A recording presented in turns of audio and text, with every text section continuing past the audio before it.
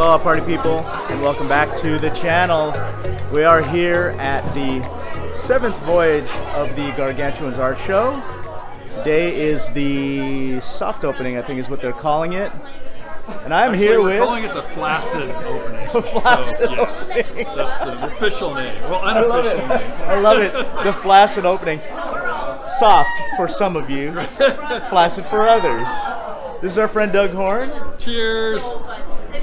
Thanks for coming out, Adrian. Yeah. So, I have a question for you. Yes. I don't know why I've never asked this before. Why am I bending over? Right.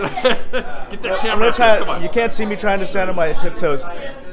I've never asked this before, but why is the show named Gargantuas?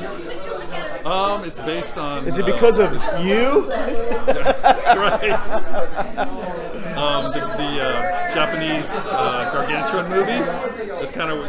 So we do a lot of art jams together, and when I was putting on bad B-movie stuff, and the Gargantuans movie came up, and we just kind of latched on to that. Is it themed to that, or just no, not necessarily. Yeah. It's kind of so the idea, I think, that you have different sections, right? Each section is a particular type of art. Right. So we get together, we come up with different subjects, different categories, and it's kind of fun to bounce ideas off each other. And so this year we came up with 7 different subjects, and so we kind of vote amongst each other. Right. And they're just all over the place. Not necessarily tiki, but just different subjects. And so tell me about what what are the pieces that you've made? So I've seen a few, and tell me about the pieces that you've made and what they mean and which one is your favorite. Oh, okay. I really like my Formosa piece, which is the one, the Japanese woman with the swizzle crown, which Nancy is kind of an influence where she makes those swizzle crowns. So that one, I was kind of playing around with a different technique on that one. So that's probably my favorite one. I really like my Bitches and Bastards, which is one category, which was my Professor Fate, which is from one of my favorite movies, The Great Race, and Jack Lemmon plays Professor Fate, so he's a particularly fun bastard. So I really liked him. Very cool. So that's kind of inspired for that movie. I love Ken's big Enchanted Tiki Room piece. It's a big, it's probably about 4 feet. That's a cool one. Yeah, I love the colors in that, and it's one of my favorites. That red background is awesome. I love it. Tom's surfboard is one of my favorites. Oh yeah, that's a good one too. One. Yeah. I also love McBiff's Enchanted Tiki Room, the sculpture. I really like that one a lot. That's one of my favorites. Very nice. Very nice. You like how I'm holding this angle right here? So like, it emphasizes like how much taller you are. Yeah, you hold it. There we go. Oh, there we go. There's hey everybody.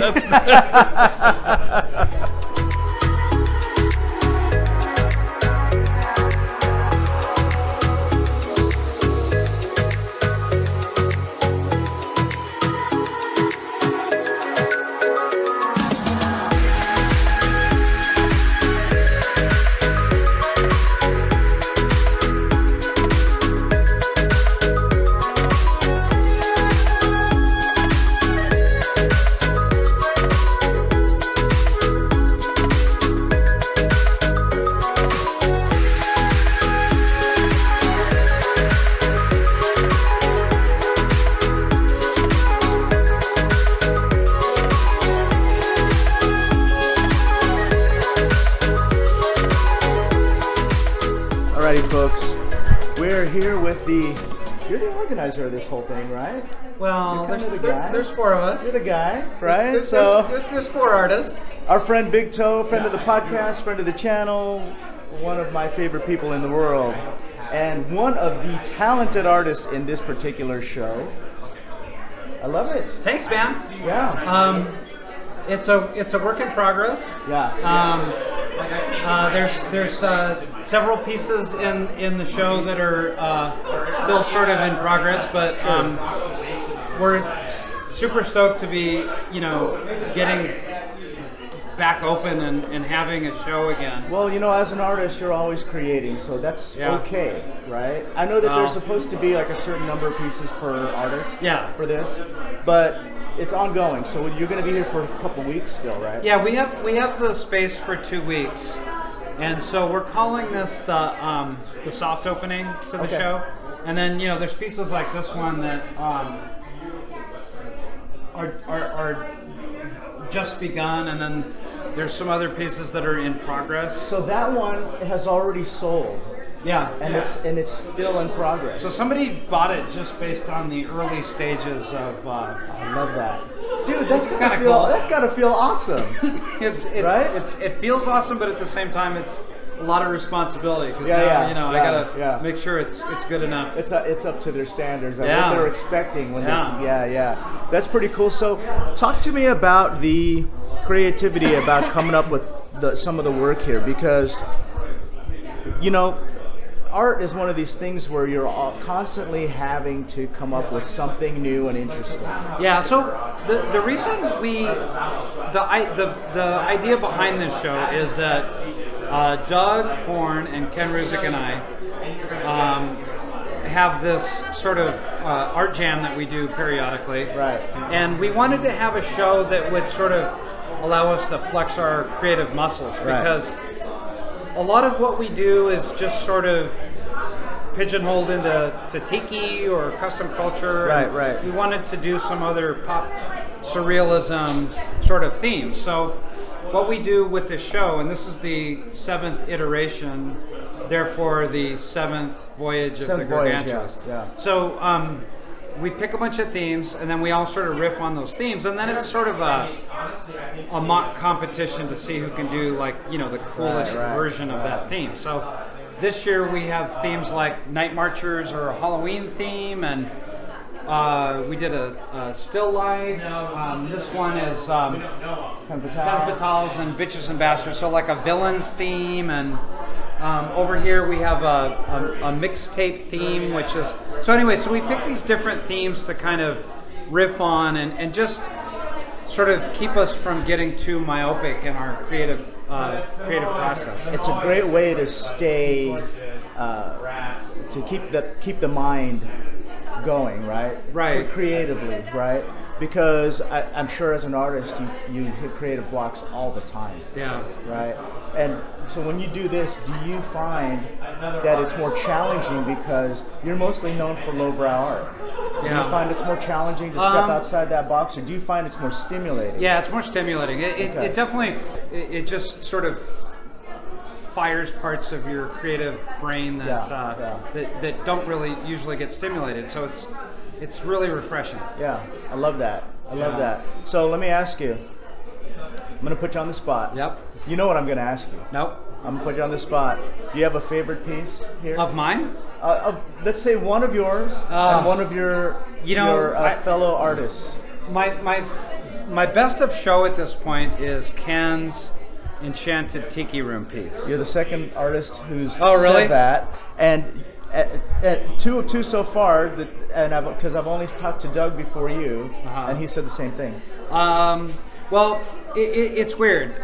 It's hard as an artist to pick your own personal favorites from a show. Because they all have a lot of meaning. So it's hard to say which is a favorite of mine. Very cool. I love it. Well, I always enjoy when you guys put these on. I look forward to seeing what you guys put for these. So great job as always. Thank you. We're stoked to have you here. Yeah, thanks for having me. Desert Oasis Room. Thanks. Representing. And hey, follow our friend Big Toe. Big Toe Art on Instagram.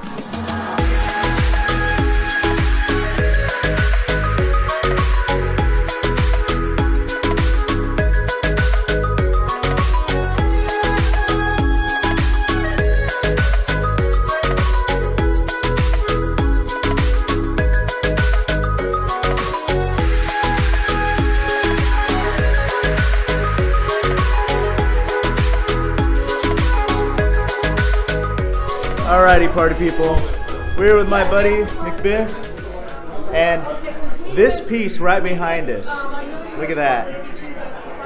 I love it. I love it. Thank you. So, what is it called? Femme Fatale. Femme Fatale. So, Is this the first Gargantua show you've done with them? Yep. It is, right? Okay, so how's the response been so far? I see a red dot on one of your paintings over there. Yeah, that one sold pretty fast. Dude, I love that. I love it.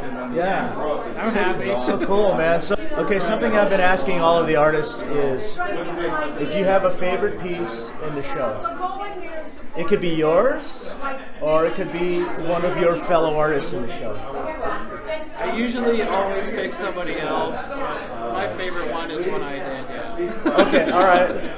Which one is it? It's called Formosa, and it's on the other Oh, side. I love that one. Yeah. It's a Japanese lady getting Getting tattooed. Yeah, it so was, cool. It was so difficult, and it took a lot to get. I had to repaint it about 3 times before I got it right. Wow. Okay. And I was like, oh, I love it.